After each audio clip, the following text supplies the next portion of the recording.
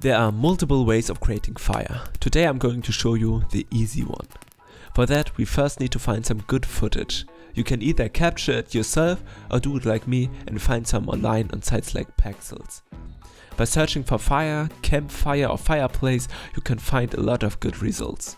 What we want is footage where the background is black and we can't see any of the wood. I will download multiple ones so that we have something to choose from later.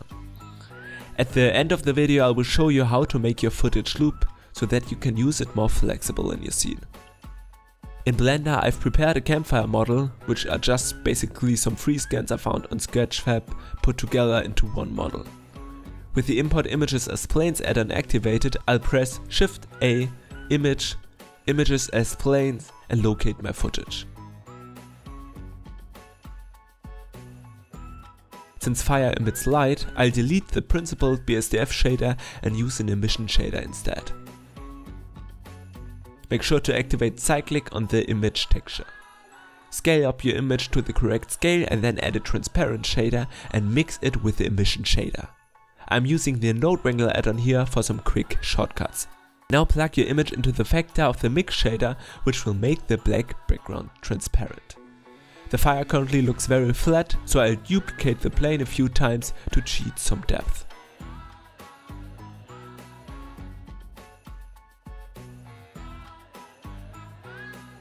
To remove the part of the clip that is underneath the fire, I'll add a loop cut with Ctrl R and then delete the lower face.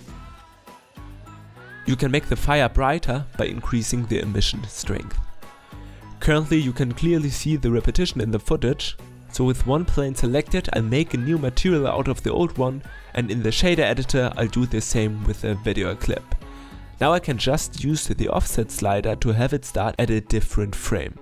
I'll then also do it for the other planes as well. Since my clip loops, I don't have to worry about the clip reaching the end, since it will seamlessly start over. Since the planes themselves don't cast enough light, I want to add a separate light. I first need to go into the object properties and under visibility, deactivate shadow. Now I can add a point lamp and place it right above the fire. I then turn the strength way up and change the color to orange.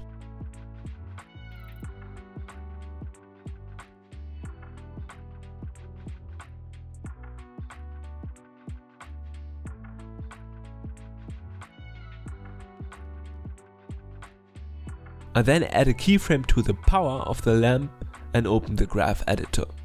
Depending on your graph editor you might not see your line, but by pressing Ctrl and middle mouse and then sliding down you can adjust the display of your graph editor. In the modifier tab I'll add a noise modifier and turn the strength way up. This way we can give the lamp some flickering as if it's from the fire itself. Render this out and you might have this result.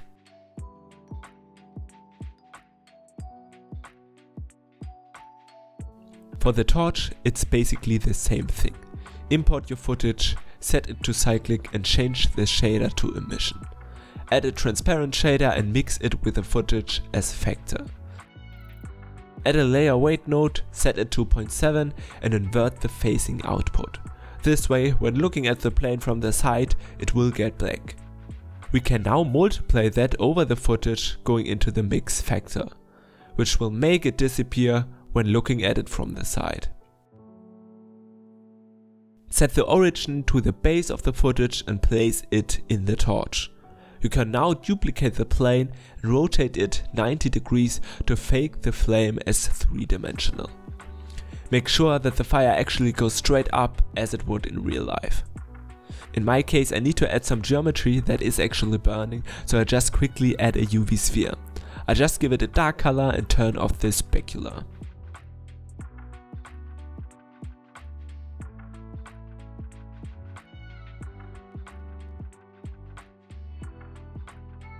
As I did before, I'll add a lamp to cast some more orange light.